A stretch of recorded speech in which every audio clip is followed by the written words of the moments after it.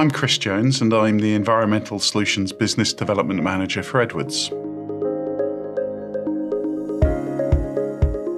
Let's talk about science-based targets, what it means to be science-based, how it reflects in climate change, how do we measure success versus the science-based targets, and what commitments Edwards are making.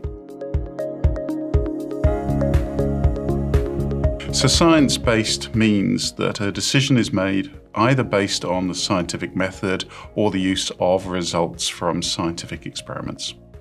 We've been studying the impact of atmospheric science on climate change for over 200 years, and there's now a consensus among scientists that man-made emissions of global warming gases are causing global warming and climate change.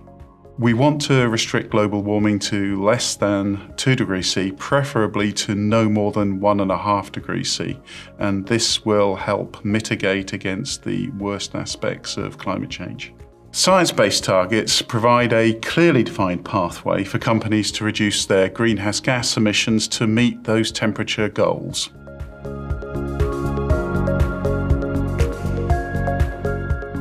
Our understanding of climate science has been developing over the past 200 years. Scientists such as Joseph Fourier, Eunice Newton-Foote, and Svante Arrhenius were able to identify that the atmosphere plays a significant role in maintaining the Earth's temperature, that carbon dioxide and water were significant contributors to the blanket effect, and that should the amount of carbon dioxide in the atmosphere double, then the Earth would warm by 4 degrees C, and that would have significant impact on the way that we live. Move forward 120 years, and we've now got global systems for measuring greenhouse gases and the average temperature of the surface of the Earth.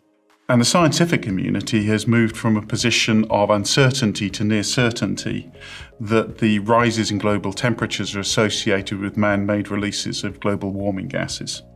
At the first conference of parties, COP1 in Berlin in 1995, global warming was recognised and more research was recommended. Move forward to 2010 and we get the first mention of 1.5 degrees C.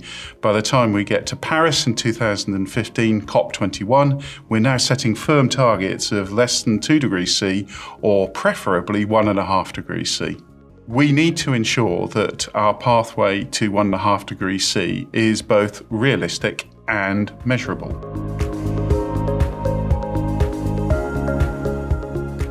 It's important that we have plans that are independently validated, publicised, and reviewed.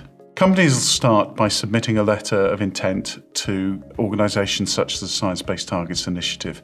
They then move on to using the accountancy principles enshrined in the Greenhouse Gas Protocol to estimate their own global warming gas emissions. This needs to cover all greenhouse gas emissions, not from just their own factories, but also from their suppliers' factories and the use of their products in their customers' factories. For near-term targets, they need to identify at least 95% of the emissions from their own operations and more than 2/3 of the emissions from their suppliers and also from the use of their products in their customers' factories. Edwards, as part of Atlas Copco, has committed to reduce its own emissions by 46%. It's also committed to reduce the emissions of its suppliers and the use of its products by 28%, all by 2030 versus a 2019 baseline. These reductions have been judged to be consistent with the 1.5 degrees C pathway by the Science-Based Targets Initiative.